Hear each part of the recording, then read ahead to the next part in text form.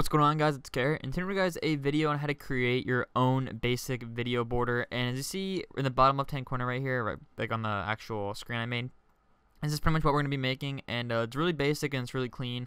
If you guys want me to do a more in-depth tutorial on this, please let me know, but honestly I'm going to start off small and then I'll work my way up to something bigger. So pretty much for this, all you're going to need is a social media pack, which I actually have on my Selfie, so I'll leave a link in the description for that. Just go out and check it out and download. But that's all you're going to need, and everything else is pretty much made by myself or layer styles. If you guys want layer styles, I have a layer style pack as well. I'll leave in the description. So to start this off, pretty much all it is a rectangle cut and then like 3 extra things, and it's really easy to do, really basic, and it's actually very easy to change the color, which I'll go on more about. So to start this off, I'm just going to delete everything and go back to my plain background. So for this background, all I did was find a Black Ops 3 gameplay video, and pretty much I took it, made it black and white, lowered the opacity, and put a blur. And for the canvas size, you're going to want to make it 1280 by 720, and that's about it. So the first thing you want to do when you start off with this is just make a new layer, and you want to either start off making it in the middle or the side. And since this is a game, I'm actually going to make it on the side. So what I did to start this off is I just pretty much clicked and just held shift and dragged out, and then I hit, like I clicked and then I brought down sideways on a diagonal form and then just brought inwards, and then I just made it black. So I just right clicked fill and put the color to black, and then I just threw it at the bottom. So pretty much you guys can either choose where you want to put it. Like some people would want to put it, let me just flip 180, would want to put it like right here, and it's pretty much all your preference where you want to put it. It works anywhere you want to do. So I'm going to do it at the bottom left hand corner because it's the easiest probably for you guys to see and work with. So to start this off, what you're going to do is make a new layer and then put that below your black line, and just label this bar like black bar because it's easier to navigate when you have this, and just make this red, or just make it colored line. So for the colored line, all you want to do is zoom in and then take your polygon tool and just pretty much click right, let's just say here, bring upwards like this, and just hold shift drag across and then fill it in with any color. So I mean any color because we're going to change colors. We're going to throw a hue and saturation on because it's going to be able to change your colors, and it makes it more customizable. So you want to just take it and make it a little smaller, make sure the top part isn't too heavy, and then take a eraser on like a size like 80 and kind of erase the hard edge and then blend it out this way. So now when you zoom out, it's like a little fade, and then you can take your opacity and just lower it to about 60, yeah, 60, 70, whatever you guys want to do. So pretty much now that you have that, the next thing you want to do is make another new layer under that, and just label this red, actually colored shadow. I keep thinking red, I'm just going to be using. Just label it colored shadow, and then take your brush, make it any color you want that you're using to match. Make sure it's matching this color too, and just kind of highlight like this. Alright, and then take the opacity and lower it. And then just take your eraser and kind of erase inwards, because if you're going to leave it too high, it kind of looks weird. So let's put it like this. Alright, and then delete the bottom if it excels over it. So now that you have that, that's pretty much the basic easy parts. Now we're just going to add a, not a filter, but another bar right here. So what you can do is just take your polygon tool, make pretty much a new layer, and then click in the middle, drag a little bit out and then all the way down, and then fill this in with like a white. Alright, and then you can add any layer style on it that's silver. So if I said you guys need layer styles, I have a pack out, which I'll leave a link in the description for. And then just make sure that everything is good.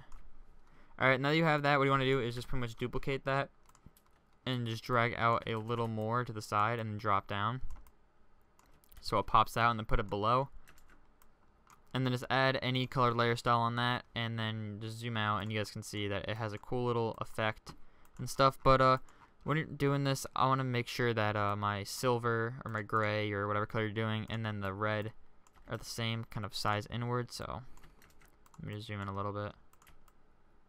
So there you go. So they're like that. And pretty much the reason for that is just something that's different to make it pop out more and more noticeable. So now that you have that, you're going to work on the inside. So for the inside, I'm going to just merge these two and label them colored side. And pretty much now you want to work with text and stuff. So what I'm going to do is make a new layer and put it onto the black bar and label this white. And this is going to be a white shadow. So pretty much you want to go to your color tool and make it white, and then take a brush size and like a size 100 and like 20, and just kind of click right here, and then in the corner, and then up above, and then lower the opacity. This is just a basic out like popping. So there's like a little color overlay. Hold up. Sorry about that. Someone had to come in my room and ask me a question. So what I want to do is just right click on the black bar and go to blending options, and then go to your inner glow, and pretty much make the inner glow. Sorry, now I'm just hearing things. I think like something's in my room and I keep like freaking out. But what I'm going to do now is just take your opacity and just lower it down to about 6, and make sure the size is on 2, and put it on normal. And you guys can mess with the size actually, but I like keeping it around 2, and the opacity around like a low 10s, and then hit OK, just so it leaves like an extra pop in.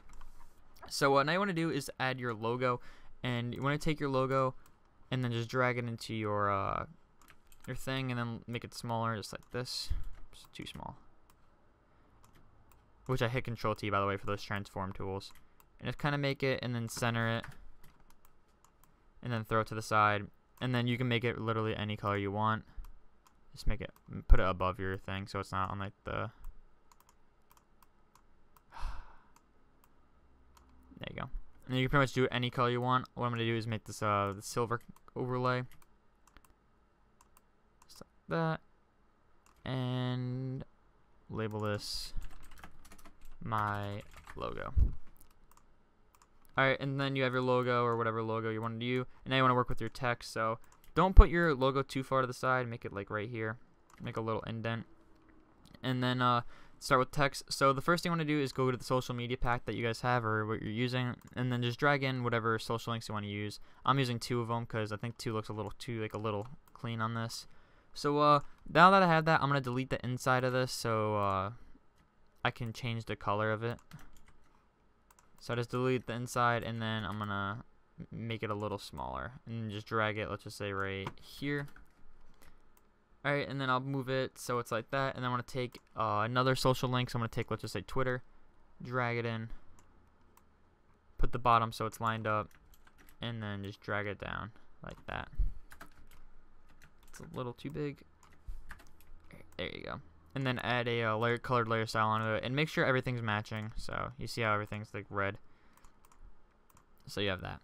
So now you want to do is add your text. So I'm going to move my Twitter out of the way over here, and then go to my text tool. And for text tool, I'm using the font Bank Gothic. So what you want to do is type in, just say YouTube, and make sure it's in all capitals, and then make it the same level, and then type in, let's just say /BehrDesign.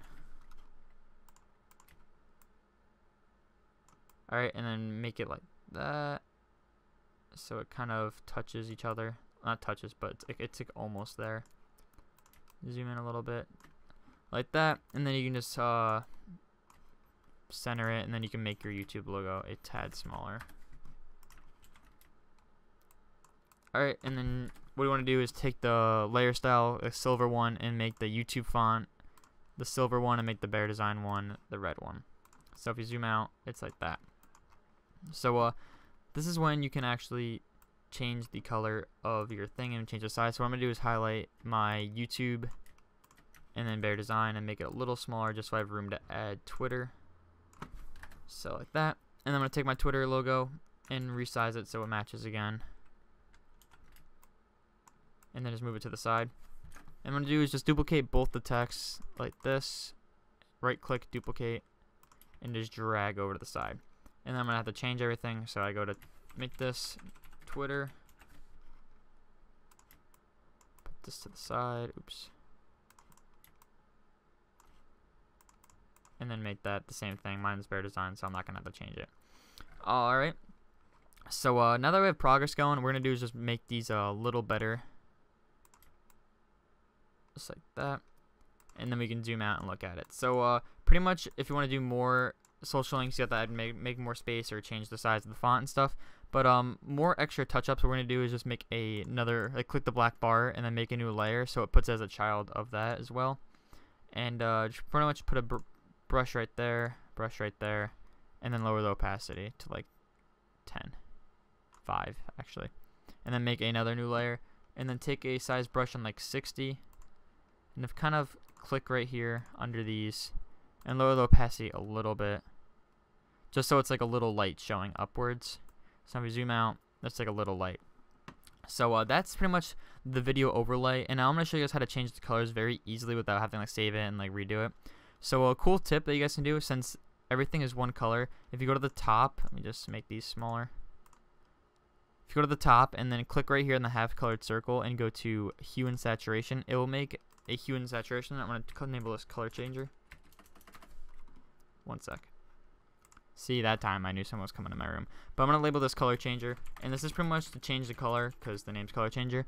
And to do this, what you do is double click the half circle, and then you can pretty much just take this and adjust it, and you see how it just changes color that easily. So alright, I swear to God that was the last time I'm going to have to pause this video.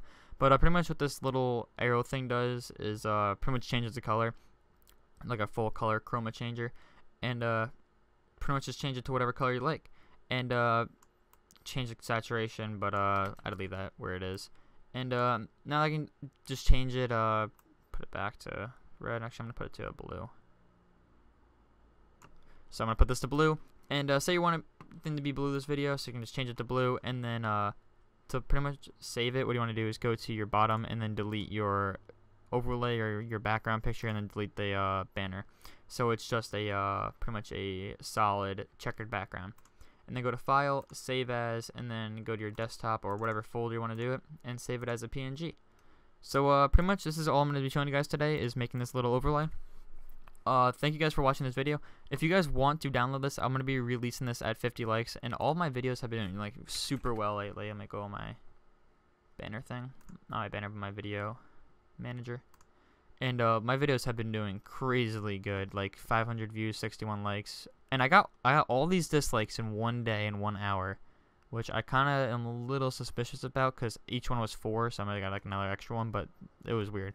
But 60 likes on all my videos, and you guys are pretty much doing an awesome job at watching them.